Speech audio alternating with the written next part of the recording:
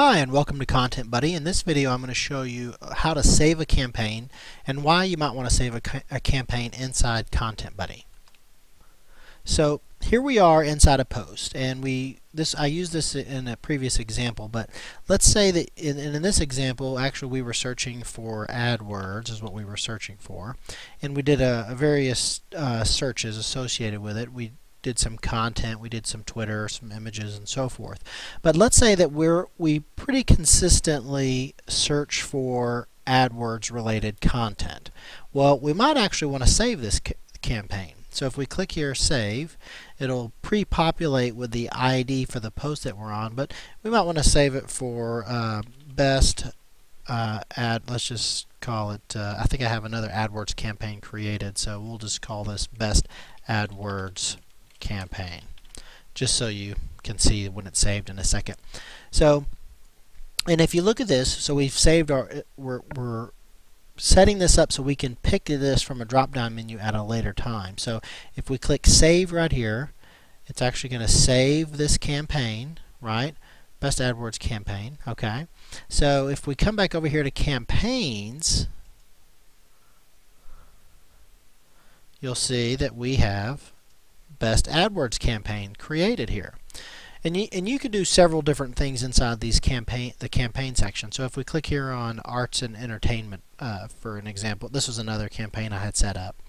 So Arts and Entertainment, you can see here, I use this word right here because it happened to be the very first article in the RSS feed.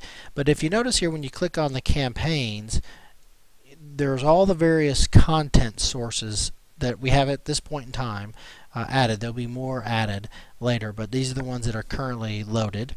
And in this one right here, the only one I have checked is the RSS feed, and you can see that I actually selected from the RSS groups that I had previously added in the RSS section. So the idea being that you can create a campaign of what your kind of most common searches are. So if you want a campaign with nothing but red cats from Google Images, you could create that as a campaign. Or if you want one specific for a type of Mustang video, maybe it's a Mustang videos or a certain year Mustang. Well, you could create that in your campaigns. And you could also set kind of the criteria at which you want to be able to reuse the content, because some content is actually labeled for reuse, and so you want to make sure that you are aware of the various types of content filtering that is out there. But the idea behind a campaign is that you can set it up for common searches, so that when you're over here in the actual post where you're looking to pull in content, you don't have to go and search for and recreate the campaign and the source settings, which is what we were just showing you, the licensing behind it. You don't have to go through and redo this every time. If you always search for red cats, you can just create it once and then just pick it from a drop-down menu and hit go, and then you'll be able to just pull and drag and drop it over. So I hope you understand a little bit more about the campaigns, how you might use them. You'll find them on the Campaigns tab.